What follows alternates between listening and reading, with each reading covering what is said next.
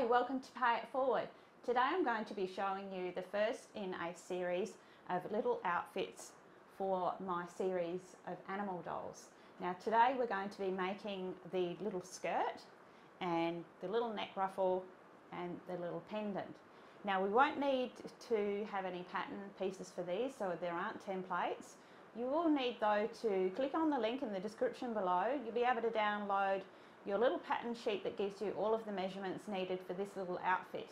Now remember that these little dolls are all going to be made the same with the same body. So there'll be several outfits available as we move forward, and of course several different animals available. But today we're going to be making this little outfit for this little naked bunny. So how about you download your pattern sheet and we'll get started. So first we're going to be making the little neck ruffle for our little bunny, just like this one. You have your measurements for your two long rectangles of fabric, and that is 55 centimetres by 6 centimetres. Now you can add some width to the 6 centimetres if you would like a fuller neck ruffle. I find that 6 centimetres gives you a nice tight little ruffle and it doesn't overpower the little doll's face. So the fabrics, of course, that I've chosen are the same two fabrics that we've been using. So the little neck ruffle is basically going to be showing up as this colour, and just the underside of the neck ruffle will be the colour that the same print that I've used on the arms. The whole outfit tends to blend together really well if you use the same two fabrics. But of course you can mix it up absolutely any way that you like.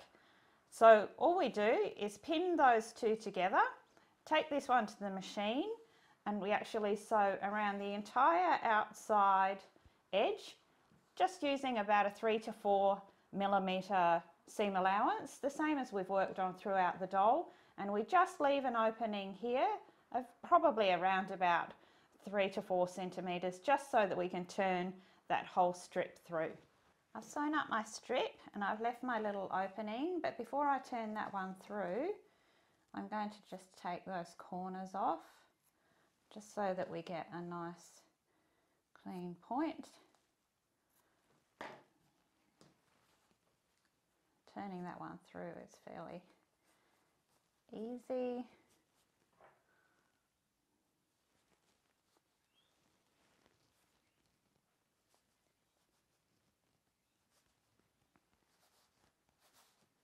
All the way through, and we're going to push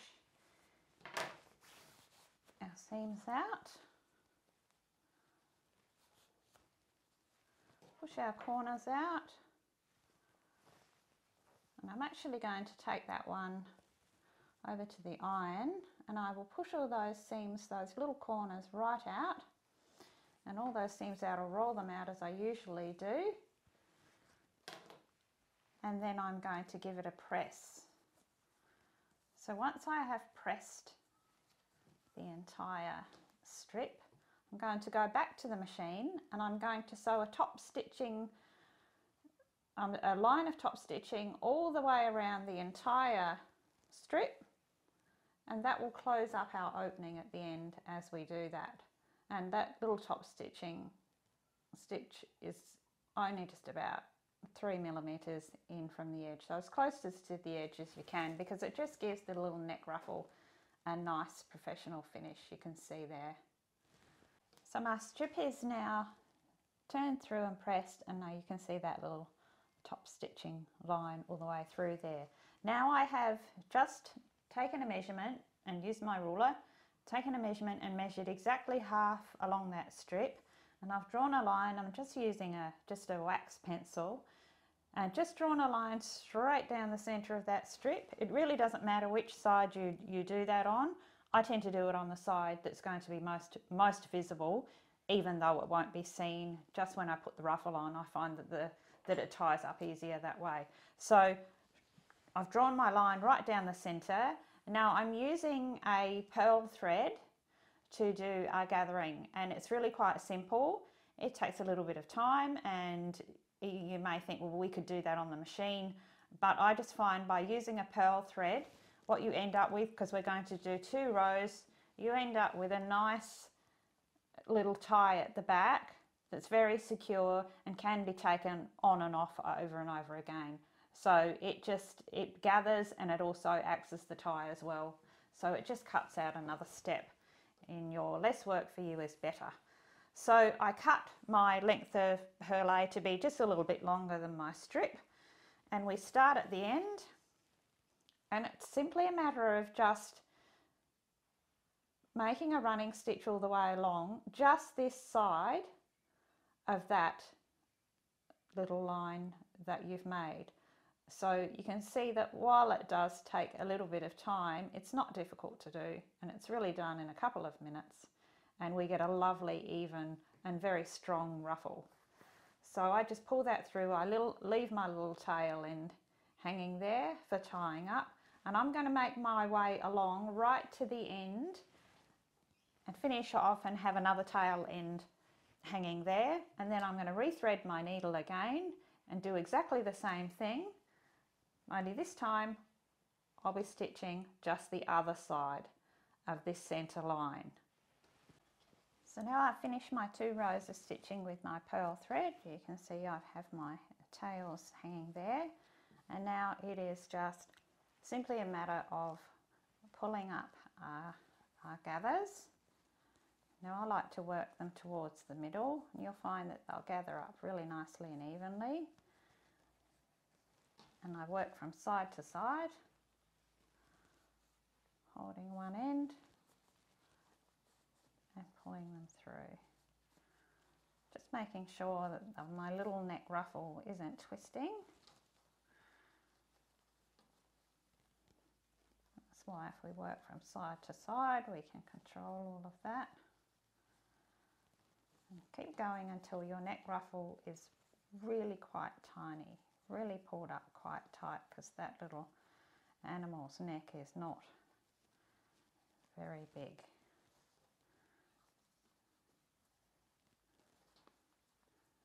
Twist your ruffles so that they're all sitting straight. You can see that you could place that neck ruffle on this way or this way. Obviously I want it to match my little bunny's torso, so then it's just a matter of popping it on for size. Now you really want that center to pull in nice and snug around Bunny's neck, or your doll's, whichever animal doll you are dressing here. And you can see from behind that it's just a matter of taking those 2 ends there, pulling them in nice and tight. Make sure that the little ruffle is settled nice tight into that little neck curve, and tie them off a couple of times. I make sure that I tie them off in a double loop bow, so that I can, at any time, I can take that ruffle off. So it does mean that when my other patterns come up for my other little outfits of boys, girls, different little outfits, you'll be able to make a whole series of clothing for the one little animal doll, which is really cool. But you can see already that that little ruffle now looks like it's actually part of an outfit. So now you see that little neck ruffle all tied up.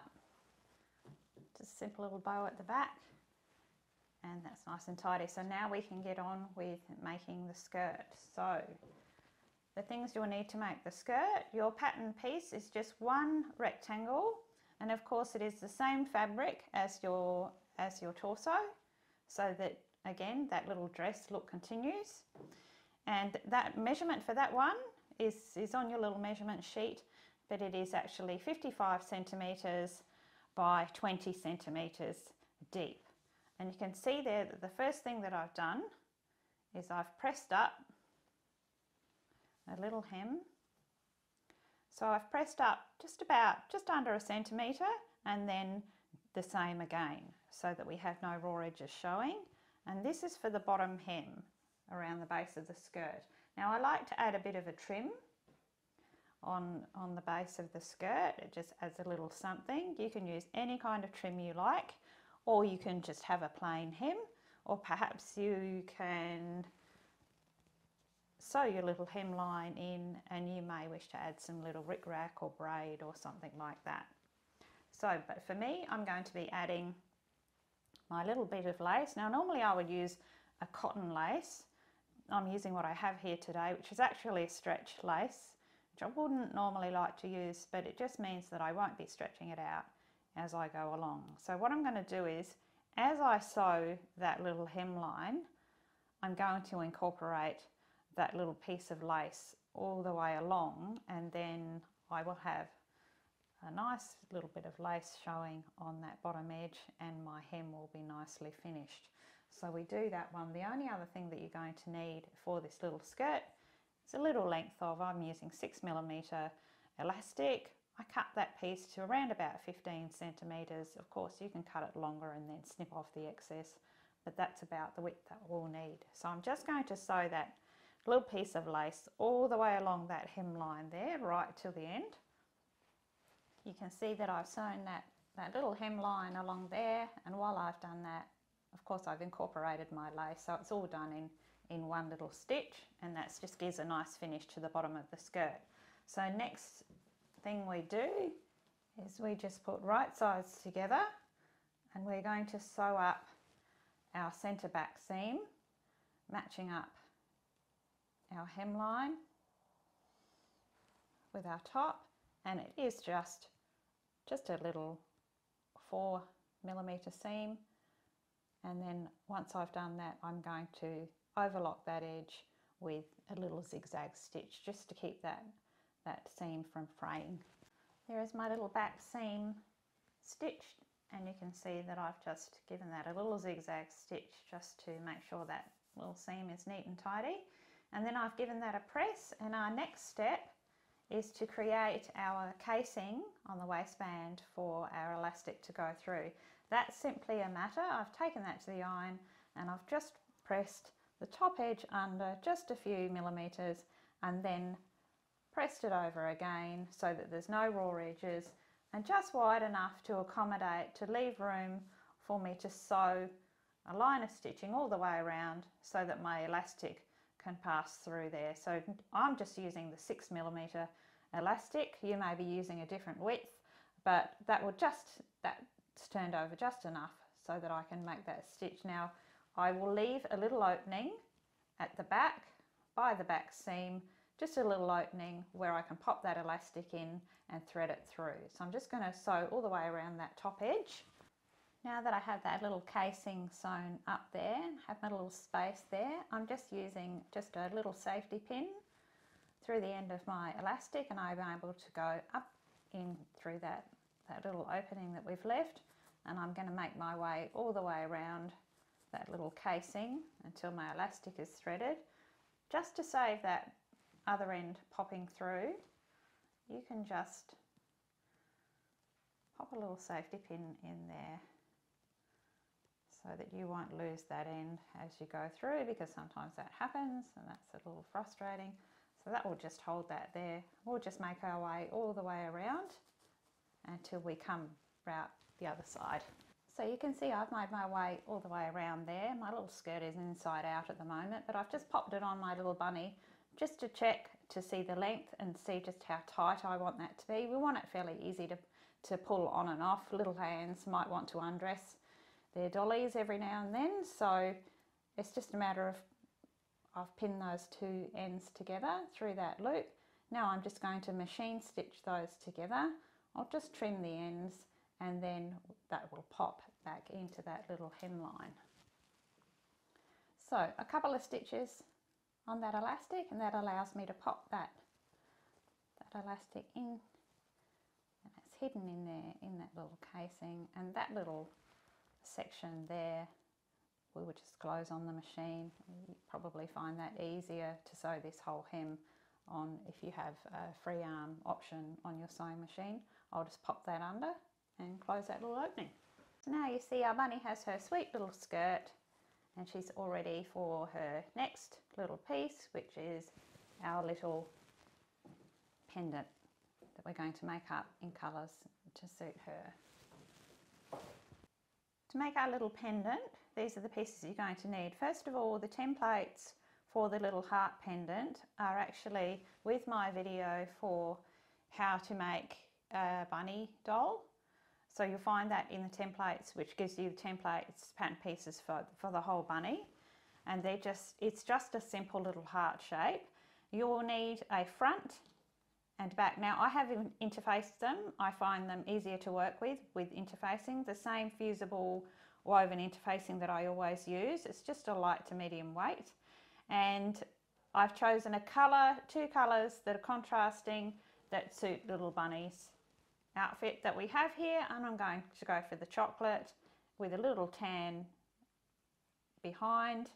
And then we will have a little assortment of buttons that also coordinate with the colours in her dress. We need a little single piece of felt. That template is also available, and that is for the filler. It's just to give the little pendant a little bit of volume. You'll also need just a little strip. It can be a little strip of ribbon, a little strip. I've got leather suede here, any type of ribbon that will just tuck in there, that will make us a little loop to hang around her neck. So to start with, we take our front and you choose an assortment of buttons and just work out your positioning and of how you want them to look. And it really can be anything, can be absolutely anything. And you can use little beads if you like. You might be able to, you might have little tiny bows and all sorts of different things that you can put. There's really no rules. I just use buttons because all of my clothing with my dolls tends to be fairly folksy, maybe a little bit retro sometimes. So I really like that plain sort of functional sort of look. That's just a little bit homemadey looking. And so you just choose a selection. Now I've already done this for the sake of time. You can see there I've already sewn on my little buttons in the pattern that I want. So we'll move ahead with that one. And that's just as simple as sewing them on. And you can use any colour thread that you like. And make sure that when you're putting your buttons on, we're going to be sewing a blanket applique stitch around the whole exterior edge. So you must leave a little bit of room so that's not too difficult for you to do. So the next step here is that we're going to add our little, using just clear craft glue, we're going to be adding our back filler, and we're actually going to glue these pieces together before we sew them. It just makes it easier. So just a little bit of clear craft glue. First of all, I'm going to make sure that that little loop is going to be glued in nicely. Just folding that one over. Having a fair bit of excess is a good idea because it means that it's really secured in there. So we pop that one on first. We only need to leave a little bit showing at the top there. Just going to pop that one on.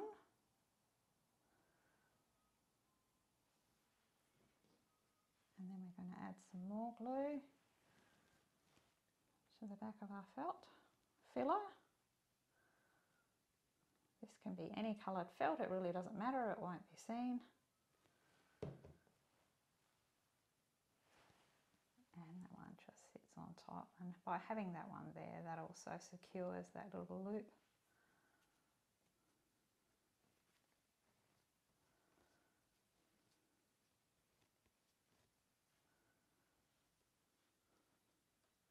And then we're going to just add some glue to the back of our front where we have already sewn our buttons on.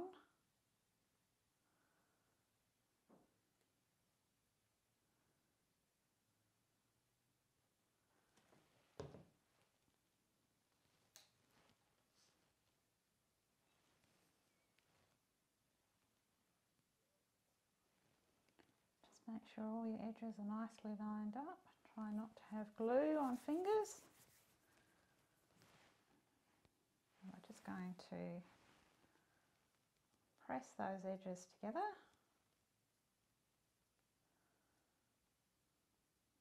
You can use your little clips if you like, your little wonder clips, just to pinch those edges in for a few moments. We're going to let that one dry just for about 2 or 3 minutes.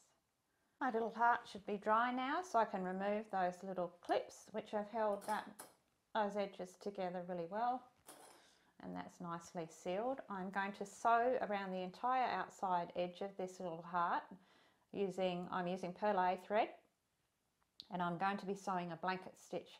Now if you're not fully versed in sewing a blanket stitch, I do have a video that will show you in great depth how to do this stitch. I'm going to show you here today anyway, but just in case. So I come with my needle, I come in from behind, and I want to come out between those 2 layers there, and you can see I've just come in a little way, and I have a knot at the end of my thread, and I can often just pull that knot, because felt has open fibres. I can often just pull that little knot just into those fibres, and we can hide it in between the layers there. Just use my awl to make that hole just a little bit bigger. We don't want the knot to come all the way through. You see how that's just popped in there? Well, that's just going to be nicely hidden there, and then we can start on our stitch. Now it's just a tiny little stitch. It's probably only, gosh, it's only 2 or 3 millimeters along. So I travel along. For my first stitch, I'm going to travel along, and I'm going to travel along probably 2 millimeters in, and I'm coming through. I went through both sides of the fabric, and I'm coming out, my needle is coming out through the loop. I'll show you again, and that's held that little knot there now. I like to tuck my thread over my finger. I'm going to go travel a little further along and through both sides evenly out through the loop. You see that that thread is coming out through the loop, and that's what creates that little winding top stitch. That is classic for a blanket stitch. You'll see that happening. I'll do a few more. Try and keep your stitches nice and even, because it is, after all, in this case we're using it as a decorative stitch. It can be used in many ways. You see how that little line is happening there, and that's our lovely binding edge, which will work all the way around the outside. So we're going to keep going with this stitch right around till we get back around and meet up here. You can see I've made my way all the way around there, and I've come up and I'm about to do my last stitch. So I'm going to show you how I finish off there. So when you're sewing around a little shape like this, make sure that you're always anticipating where you're putting your stitches, so you can try and lay your stitches out in a way that they're all going to end up, and that last stitch is going to be evenly spaced. So you can see my last stitch will just sit right in here in the middle. I'm still just going to do it in the same way.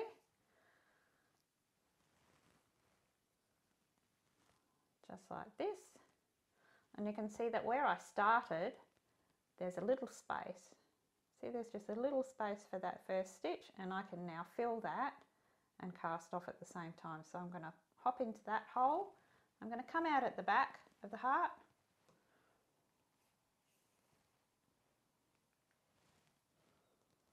Pull that one in. I've come out at the back of the heart, and I can just go back and forth, back through the same hole.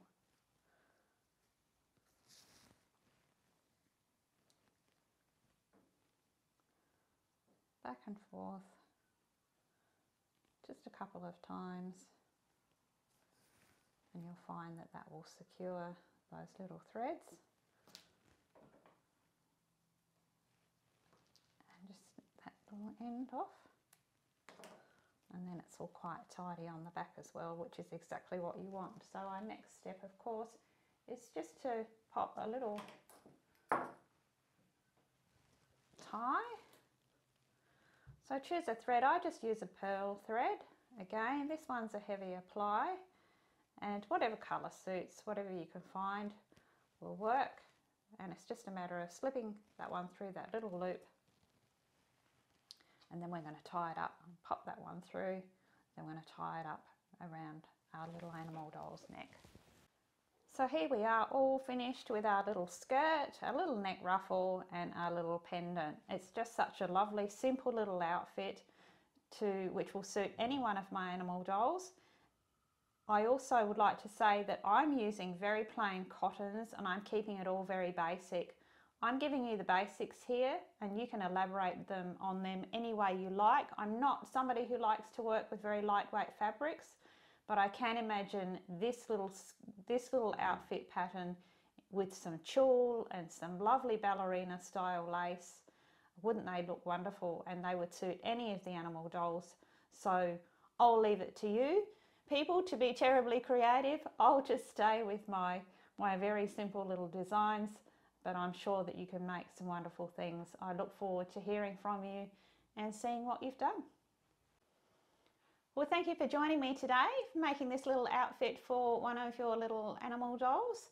I would like to encourage you all, these little dolls and the whole series involved, and certainly any of my projects, I'm very happy for any of you to, if you perhaps you have a craft stall or you attend craft fairs, maybe you just have a little online business and you make products to sell. I'm very happy for you to make my creations, sell them, make yourself some dollars, enjoy making them, and if that helps your family, then this is what Pay It Forward channel is really all about. So I really encourage you to do that. The little dolls are absolutely marvelous for baby shows and craft markets, because you can see if you keep the styling of their clothing simple, they're really quite quick to make. So if it's going to help your family, go right ahead. That just makes me very, very happy. So if you've enjoyed this video, make sure you give me a thumbs up. That would be absolutely beaut. Remember to subscribe, because you want to be able to see all of the little animal dolls and all of the little outfits that are coming up, and there certainly will be quite a few. So I hope you have enjoyed this. I hope it's benefited you. Please use them. Please remember, if something good comes your way, to pay it forward, because we all can. Until next time, it's hooroo from me.